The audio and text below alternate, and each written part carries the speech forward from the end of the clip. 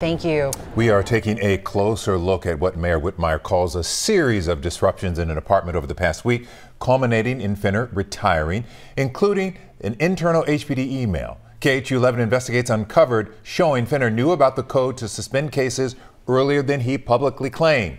Jeremy Rogowski broke that story yesterday. He's back with more tonight. Jeremy. Yeah, Len, today Mayor Whitmire said things were, quote, in a lot better shape just about a week ago as the internal affairs probe into suspended cases was all but wrapped up. Then came two major disruptions, including that email, which the mayor called the final straw.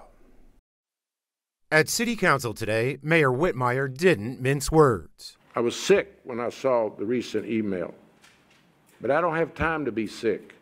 I have to protect this city and lead. This is that email from 2018.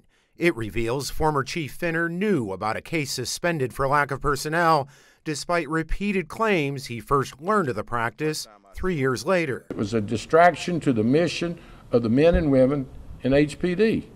And it wasn't the only distraction.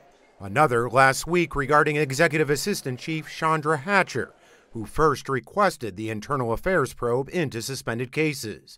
Hatcher wrote she attended a high-level staff meeting in 2021 and distinctly recalled talks of uninvestigated sexual assault cases. The problem? Whitmire says Hatcher wasn't even in Houston at the time. The department was being overwhelmed by the discussion of new information. The mayor said all of it was affecting morale at all levels. It was affecting operations at HPD. That's the bottom line. And with a need to focus back on crime fighting, the mayor said it was time for a change.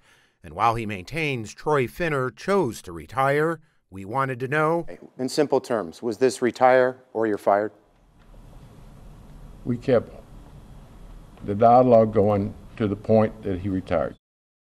Now, the mayor said he had hoped to have his independent review panel provide an interim report on the internal investigation today, but the shakeup at HPD has pushed that back. Len? Quite a story. We'll continue to follow it. Jeremy, thank you.